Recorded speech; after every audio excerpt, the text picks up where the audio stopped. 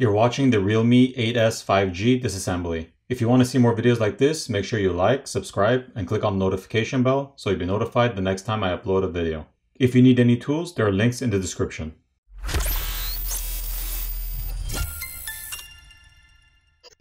We need to start off by removing the SIM tray.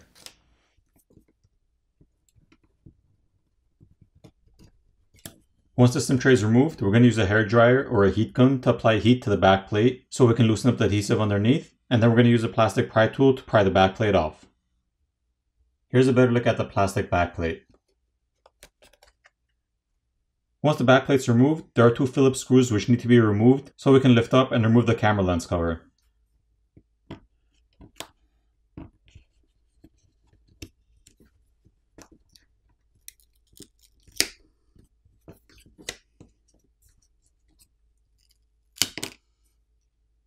The glass piece of the camera lens cover can be replaced by applying heat and prying the glass portion off. On the back there's some strong adhesive which holds the camera lens cover down. At this point we have 17 more Phillips screws which need to be removed. Once we have those screws removed, we're going to place a plastic pry tool in between the back housing and the frame of the screen and run it along the edges to pop off the catches.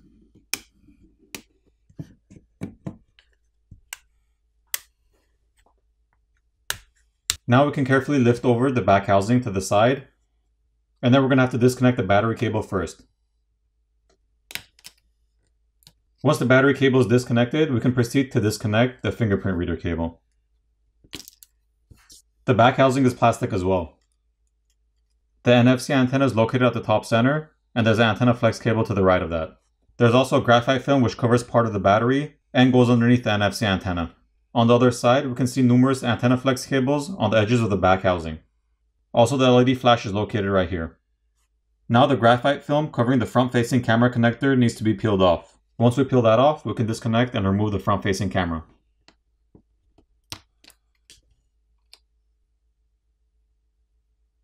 We can proceed to disconnect the rest of the cables.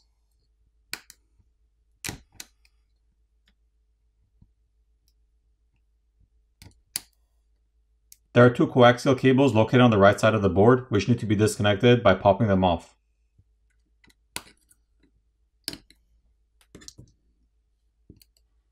Now the main board can be lifted up and removed.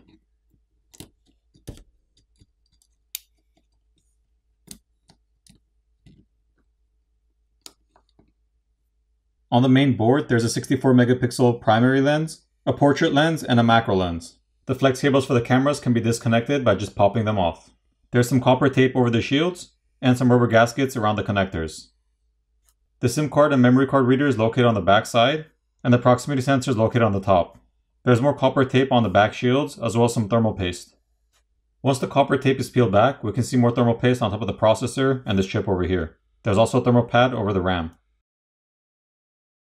Now it's time to remove the speaker assembly. There's some more graphite film over the speaker assembly, and there's a mesh filter over the speaker opening. And here's a look at the speaker itself. The other end of the flex cable connecting the subboard to the main board needs to be disconnected, as well as the other two ends of the coaxial cables.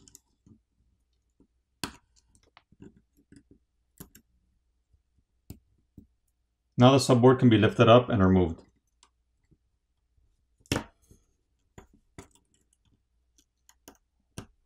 There's a rubber gasket around the charger port and headphone jack, and the primary microphone is located in the center. There's also a rubber gasket around this connector. Here's a look at the other side. In order to remove the battery, there's a provided pull tab to help us pry the battery off.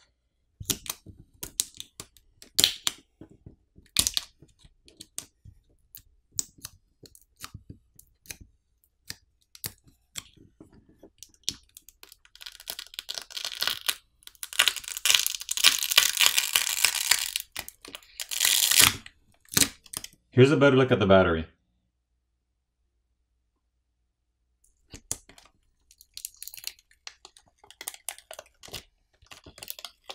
Now that we have the battery adhesive tape pulled to the side, we can see this flex cable which connects the main board to the subboard, as well as the screen cable over here which is routed through an opening in the mid-frame. If you needed to replace your screen, you would have to remove the back plate, as well as the screws on the back housing, and remove the back housing itself, disconnect the battery cable and the screen cable, and then you'd have to pry the battery off, heat up the front of the phone where the screen is so you can loosen up the adhesive underneath, pry your old screen off, apply new adhesive, reapply your new screen, making sure you run the cable through the opening over here in the mid frame, and then you reassemble your phone. Once this flex cable is peeled back, we can see a 3D layer of graphite, which sits underneath the battery, as well as the motherboard. Here's how it looks like when it's peeled back. Moving on, the vibrator motor is located on the bottom. The flex cable for the power button clicker is here, and it's held down with some adhesive. And the flex cable for the volume key clickers is located here, and that's also held down with some adhesive. So if you need to replace those, you could gently pry them off. And finally, the earpiece speaker is located on top, and if you wanted to replace that, you can gently heat it up and pry it off. When it comes to repairability, I give this phone a 7 out of 10. There are a number of components which need to be removed to gain access to the screen cable. However, one good thing is there's a provided pull tab to help you pry the battery off. Now it's time to put the phone back together.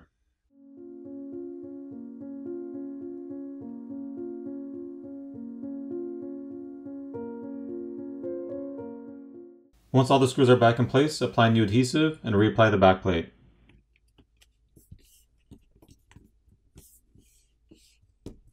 Flip over the phone, power it on, and you're done. Thanks again for watching, and I'll see you in the next video.